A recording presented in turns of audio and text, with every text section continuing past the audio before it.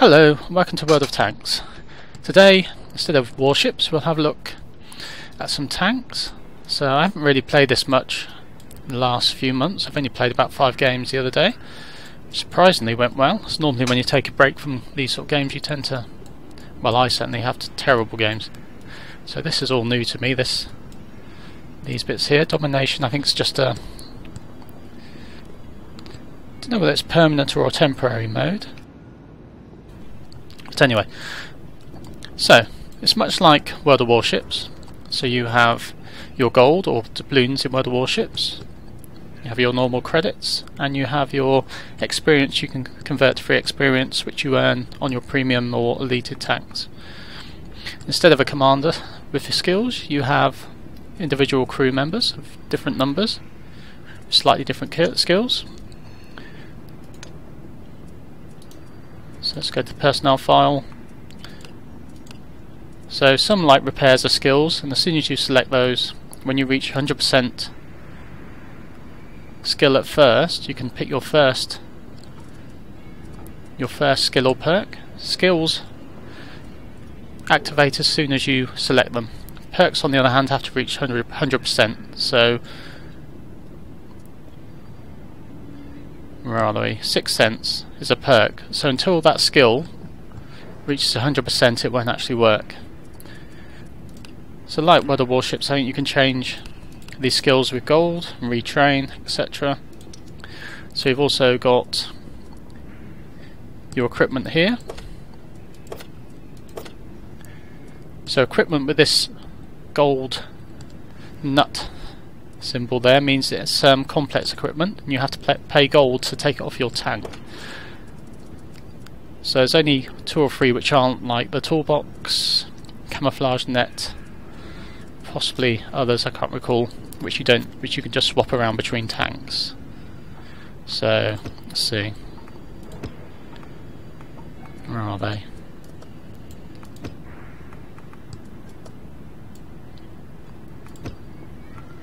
There we are. Binocular telescope.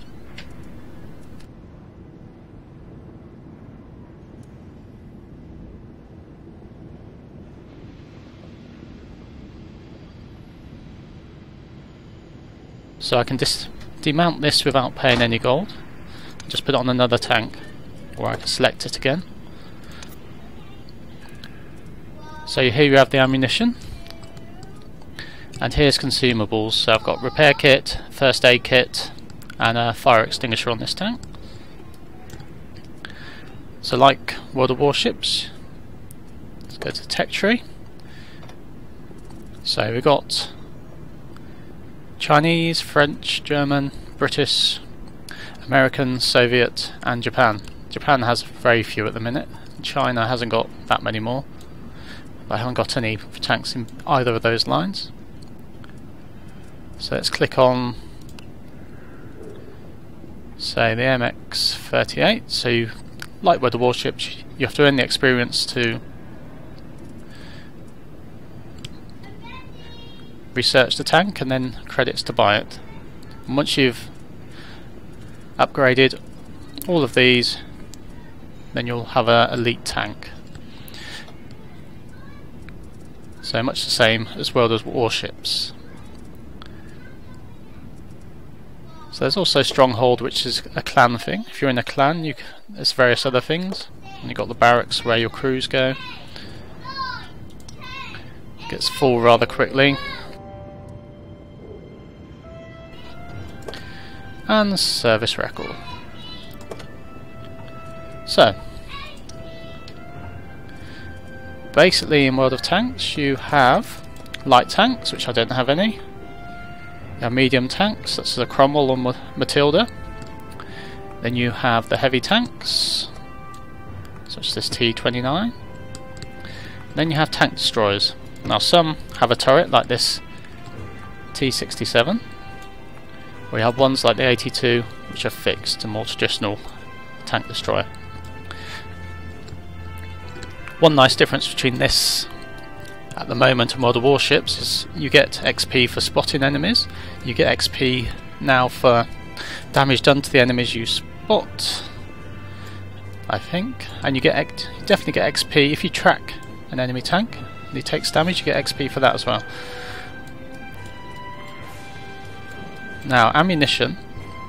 At the minute, there's one big difference between this and World of Warships, is that you get premium ammunition. Now, depending on the tank, it can be a bit of a game breaker, I feel. So basically, on most tanks you'll get APCR or similar, and this will give you massive increase in penetration. It does vary. Some tanks it doesn't vary quite so much. But basically what this means is that any tank your tier will probably be able to go through your armour if you use premium ammunition, even if you're in the heaviest armoured tank. There are a few exceptions, and it does vary, but people who play the game often pick tanks which get this ridiculous penetration increase, but not all do.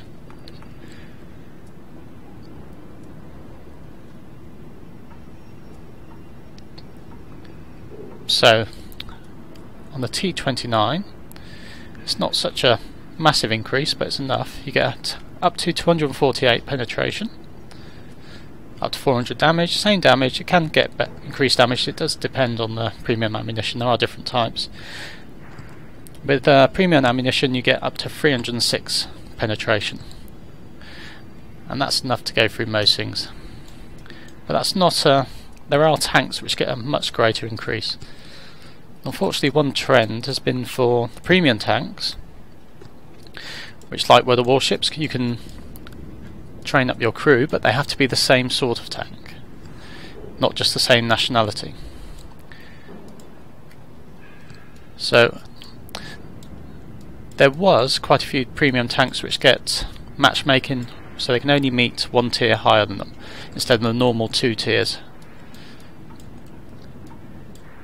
But now, and those tanks would often have rubbish guns, so they really couldn't compete.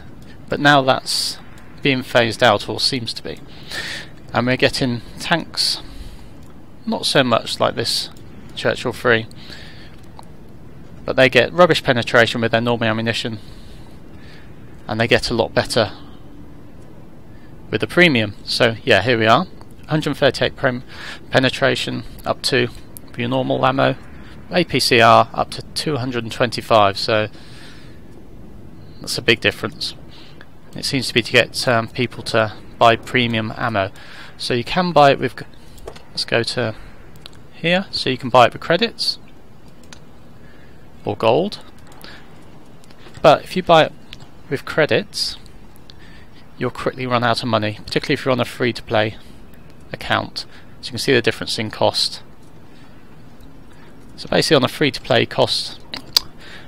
account, you really have to limit yourself to only those times when you cannot penetrate any other way. So it's always a good idea to carry a few around. But of course, some people who can use gold or buy credits can just spam them, and this often means your armour is useless, which is a shame. So hopefully that won't come into World of Warships. So let's have a quick game in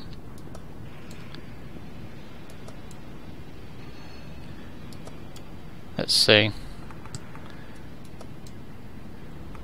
Let's have a quick game in, well, don't often get a quick game in a Matilda because it's quite slow, but let's have a game in that. So matchmaking is a lot more noticeable in this than in World of Warships. If you get in a high tier match with, say, this Matilda, it's not too bad, but your armour is worthless. There's a big difference. So this is a good matchup. I've actually got a tier 4 match. A lot of these can't even penetrate my armour. It's quite a rare matchup actually.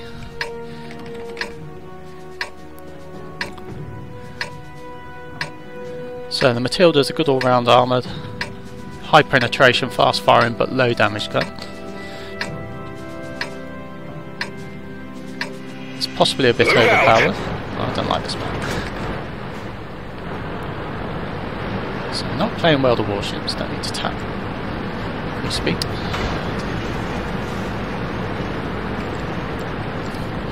So like in World of Warship, angling armour is important, although some tanks have no armour to speak of.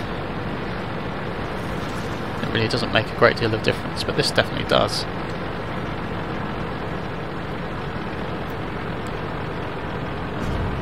So I've actually got no premium on this, as its penetration's pretty good.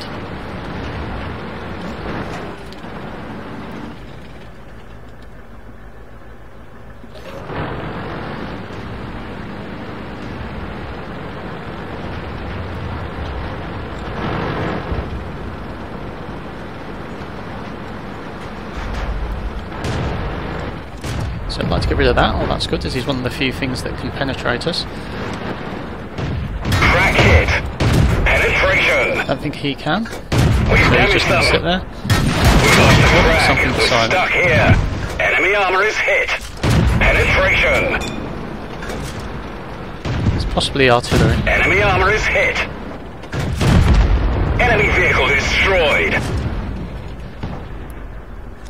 Penetration.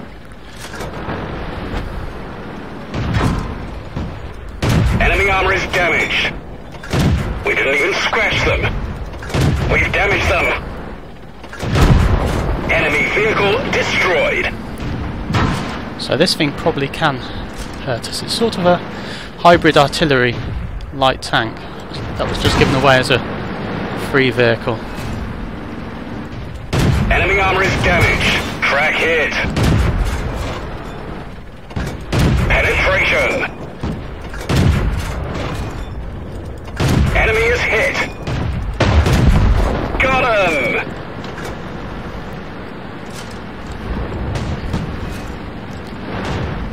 So this is quite an overpowered tank, but you rarely get this nice matchup.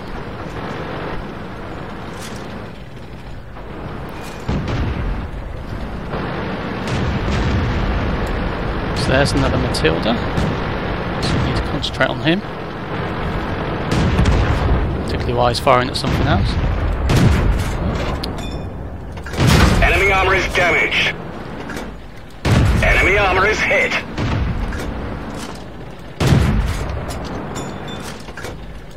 Penetration. Let's make sure of him. That one didn't go through. One is injured. We've damaged them. Observation device took a hit. We can only shoot. Got him. So the Hetzer is a horrible tank. Another possibly overpowered tank. No, it has a derp gun which uses high explosive. I'm not sure who's using it though.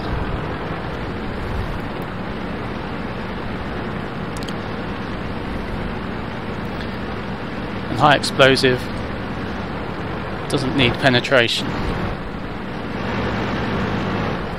So it doesn't penetrate angle surfaces very well.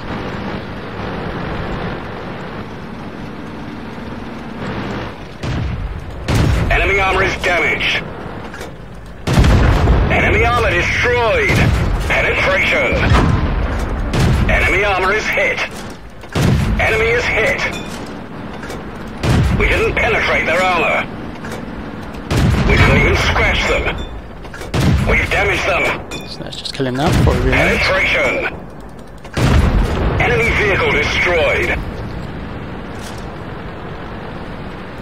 Now unfortunately we've got to get a long distance, and this tank is extremely slow, which is its main weakness. So let's repair. Oh, use a repair. So is it. Let's heal our gunner. Oh, we've got Top Gun. That's nice. But in this sort of matchup, it is a very overpowered tank, really. And that Hetzer might not have been using his derp gun, which is foolish. And would have been a danger to us.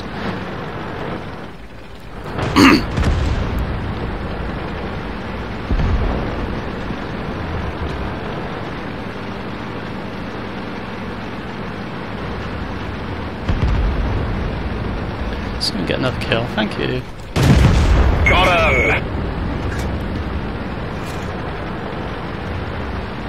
So let's just swerve a little bit just in case the artillery's trying to hit us.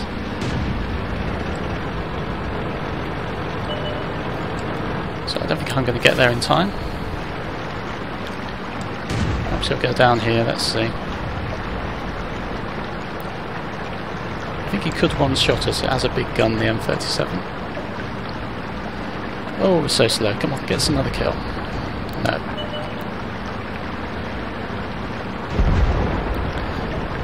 So there we go.